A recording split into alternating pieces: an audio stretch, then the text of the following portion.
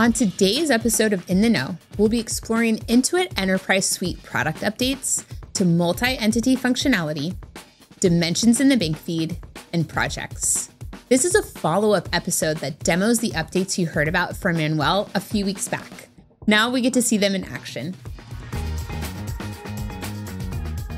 Hey Pro Advisors, it's Jacqueline, and you're watching In the Know, where you get exclusive access to demos of Intuit product enhancements by the leaders who built them.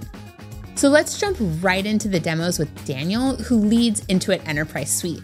Daniel, welcome and thanks for being back on the show. Thanks so much, Jacqueline. And let's dive right in. All right, so the first thing we're going to look at is multi-entity. So we're going to navigate to the multi-entity landing page. Now, before this latest release, you were able to run your consolidated financials through Spreadsheet Sync, where it would pull the data across all the related parties in the organization, along with your elimination column, and ultimately giving you your consolidated financials, and also allowing you to do manual eliminations through spreadsheets. Well, now we've actually brought that directly to Intuit Enterprise Suite, so you can do it all within the platform. And so I'm going to jump right in and show you what the profit and loss looks like on a consolidated basis. We pull it up now. Obviously, this year just started. I don't have anything in there, so I'm actually going to navigate back to last year. And right away, you see your consolidated financials. So you've got the parent, the two children or subsidiaries, and you've got your eliminations column all the way down. Now, like I said previously, this was available through Spreadsheet Sync, and now it is available directly in product. And the first question you're going to ask me is, well, okay, great, but how do I actually do my eliminations if they're not going to be automatically eliminated, which we went through in previous demos? And I would say that is a great question.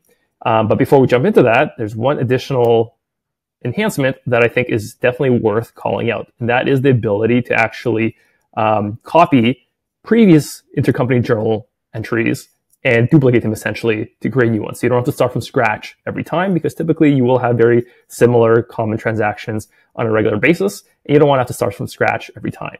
And so I'm actually going to look at this intercompany journal entry.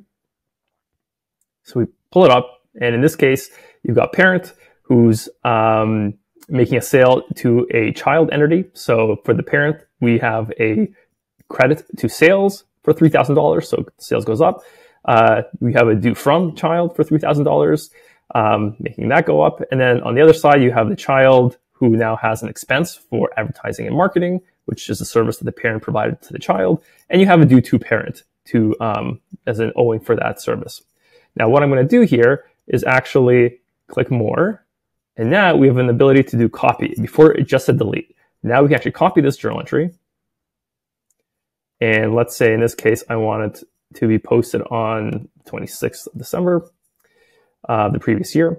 And let's say in this case, it's not advertising marketing, but rather maybe, let's see, let's pick legal and professional services.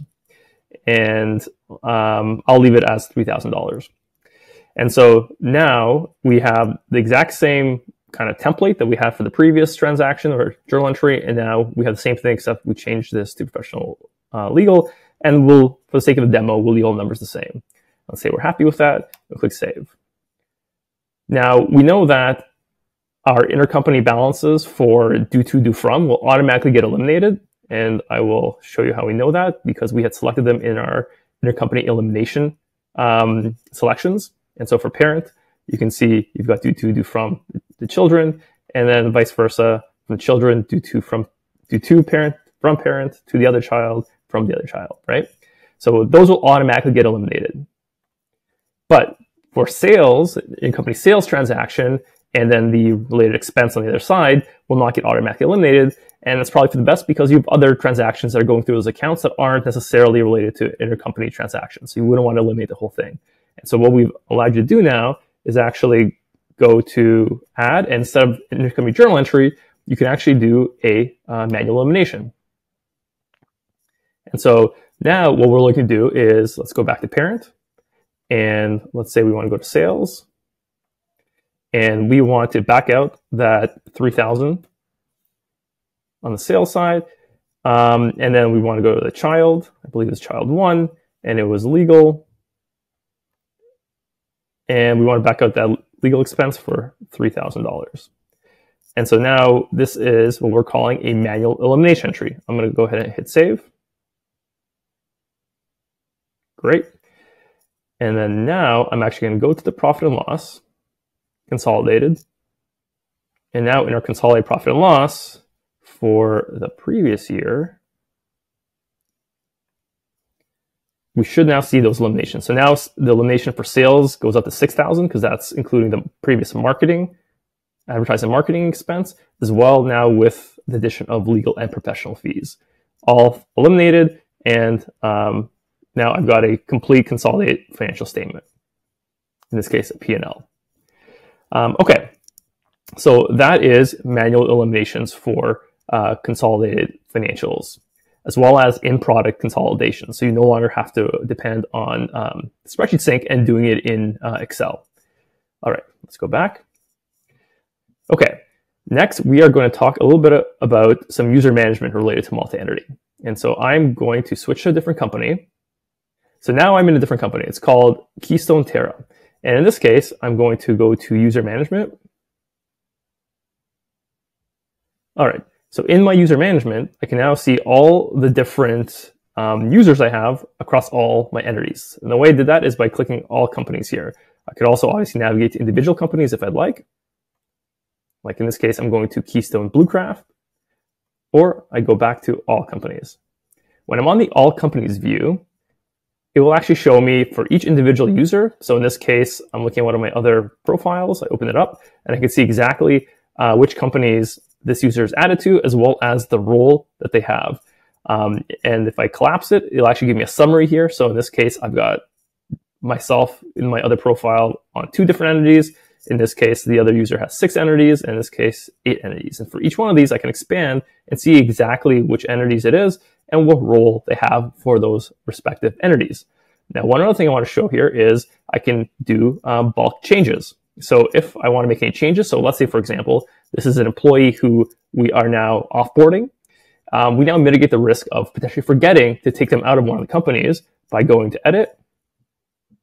And I can now both remove them, change the roles, or even add somebody new through the same process. And in this case, I am a project manager for Keystone Construction and an HR manager for Keystone Terra. And so we're going to take a little bit of a tangent here, and we're actually going to talk about this brand new role called HR manager role. Now, this role is only available with our Payroll Elite offering, and when combined with Intuit Enterprise Suite, I'm going to show you what that looks like. So I'm going to switch to that profile, and here it is. So now I am actually logged in as an HR manager to Keystone Terra. And you can see that my left navigation is fully customized for an HR manager role, meaning I only see the different selections that are relevant to me as an HR manager, and I will not see anything related to the financials that shouldn't matter to me as an HR manager, and that the owner, the CFO, the controller probably don't want the HR manager to have visibility to. So it's a fully segregated role, and you can see my left navigation is customized accordingly. If I click on new, my options here are also customized for an HR manager role, as well as my gear icon at the top. We call this a global navigation. Again, it will only show me what would be relevant to me as an HR manager. All right, let's jump back to the company we were on earlier, which is Keystone Terra as the primary admin, or a company admin for that matter. And so I'm back here. And the next thing I'd like to show is our enhancements to dimensions. And so in the previous launch, we enabled dimensions on all the different transaction forms. In the latest release, we actually also enable it at the bank feed level. And so I can see here, permanent fees. I could open that up, and now immediately notice that I've got my dimensions down here. So customer type, the earthwork type, utilities, and concrete. These are my 4 dimensions. I also have my old class, which I can also use if I wanted to. And then once I'm happy with that allocation, I click add, and it'll get categorized and posted accordingly. So now we also support dimensions directly from the bank feed. Now, the next thing we're going to talk about is the new KPIs that we've released that will be relevant for both construction businesses as well as professional services. So if I go back to my dashboard, Okay, now on my dashboard, I will now notice if I scroll down, I've got a bunch of new widgets. We call them KPI widgets. And so we now have what we call debt to asset ratio, our return on equity ratio, our return on asset, working capital, and debt to equity ratio. These are all very important financial metrics, and they are now available on the Intuit Enterprise Suite. And these have been particularly popular for professional services, for construction businesses, but not limited to those industries. This is going to be fairly impactful for really any industry, but we do know they over-index to those two. And as you can see, I mean, my metrics aren't great for this company, but they're here. And if I want to get more information, I can go directly to the report by clicking on the hyperlink there, and it'll take me to my balance sheet, and I'll then be able to see all the numbers that make up that KPI. All right, next we are going to pivot, and we are going to talk we're going to talk about projects and a number of new innovations that came to projects. The first thing is, if I go to my project list, this is all about task management and really overall project management. So I'm going to click on this one project. I am going to scroll down, and I will notice that under my tasks section, I now have a new column called priority. And what that means is if I actually create a new task, I now have a drop down here called priority. So I can give it a low, medium, high, or urgent priority, and it will be categorized accordingly inside the task itself. And then it will just be displayed within the task landing page here. And so let's say, for example, contingency planning, I want to go in here and I want to categorize this as something that is urgent. Click save. There it is. And let's say I want to do this by the priority. And so now I see urgent is at the top, followed by high, followed by medium, followed by low, and then everything that's not categorized is below it. So this gives project managers an ability to go in and actually make sure that all the various tasks that they plan to kind of associate or assign to various other users, so you can see the assign to column here, and give it a priority so that the individual that's assigned to knows that they need to work on this immediately, relative to maybe some of the other tasks that have been assigned to them. Even though they all have due dates, some of these due dates might be further out, but still it's urgent and needs to be complete as soon as possible. And so we now have that priority field here. Now it's not just limited to projects, it is also available on regular tasks. So if you go here, my task manager, I see on my tasks, I now also see that priority column. And same thing, I want to click here. Oops. That links directly to the transaction. I actually have to go and edit it here. And once again, I can go ahead and give it a priority. And there it is. Okay, so we've talked about project management. Next is more around project financials.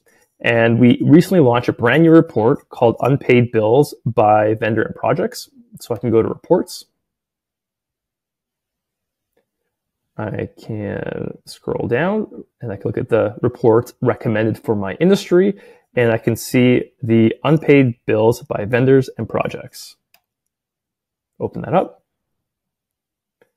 And there you have it. This is my unpaid bills by vendor and project report.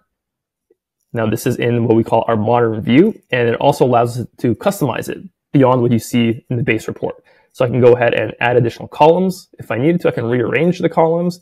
So let's say I want to move this down, it'll reflect it accordingly. I could add more columns. So if I want to add the memo field, I could do that. And I can also change the filters. I can change how we're grouping them. So in this case, I have vendor and project name, but let's say I just want to look at it by vendor. There it is. Or let's say I just want to look at it by project name. I can do that. And since I have vendor as a selection here in my columns, it will list my vendors anyway. And so this is the unpaid bills by vendor and project report with all the customizations that you would be expecting with our new modern interface. That wraps up our demo for some of the major releases we had related to the Intuit Enterprise Suite in December. Really exciting stuff. Thank you so much for those demos of IES, Daniel. And thank you for watching. If you found this interesting or helpful, go ahead and like, comment, and subscribe. That's all we have for now, so I'll catch you next time.